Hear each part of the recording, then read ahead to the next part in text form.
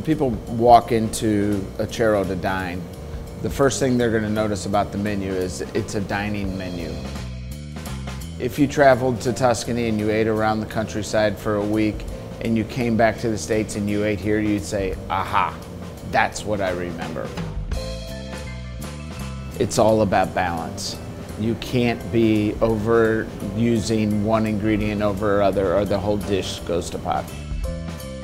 We make all of our pastas in-house, make our bread in-house, make our pastries in-house. We do our best to use as many local ingredients as possible. In Italy, cooking is all about the season. You rarely find anything that is out of the season. That's definitely what we try to do here.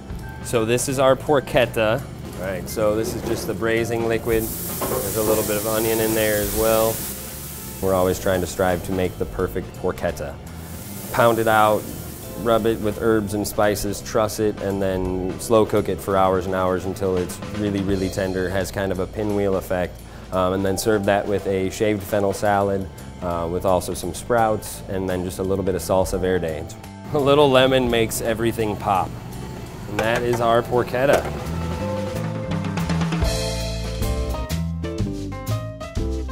Our rainbow trout has roasted mushrooms, a red wine and butter sauce, and then also a corn custard.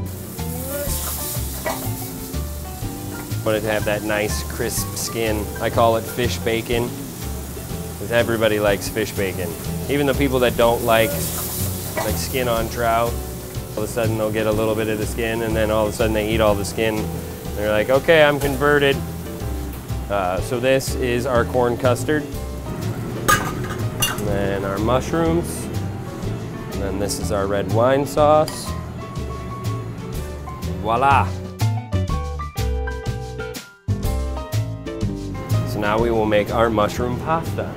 We will start by a hot pan with some butter and then mushrooms, and then I will add a little bit of the shallot, and then I will let those cook, and then I will add a little bit of stock, and then a couple of knobs of butter, then some flat leaf Italian parsley, and then toss everything together with Parmesan cheese. See how that's kind of emulsified and nice and creamy? That's the goal.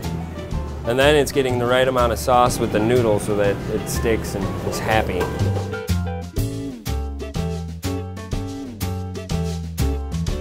Because we are cooking authentic Italian food, using our local ingredients, we built a wine list around true Italian wine. Usually eclectic, it's unique. A lot of people might not be familiar with a lot of the wines. You'll quickly find that the wine here is a perfect match for the food. I think that we're very, very consistent. Everyone that we work with here is very passionate about what we do, about moving Acero forward, about hospitality, about making sure that we welcome everyone into our front doors with an open arm, open heart, and really want them to feel like they are a part of our family.